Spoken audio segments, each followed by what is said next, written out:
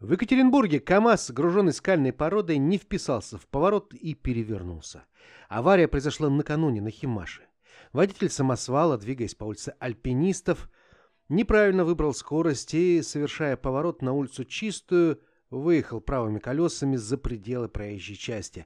Поскольку кузов самосвала был наполнен скалой, центр тяжести автомобиля оказался выше обычного, и тяжелую машину повалило на бок. «Ничего себе разгрузился», — прокомментировали случившиеся очевидцы этой аварии. Водитель КамАЗа в ДТП не пострадал и в ГАИ сообщать о случившемся не стал, вызвав на подмогу своих коллег по транспортной компании.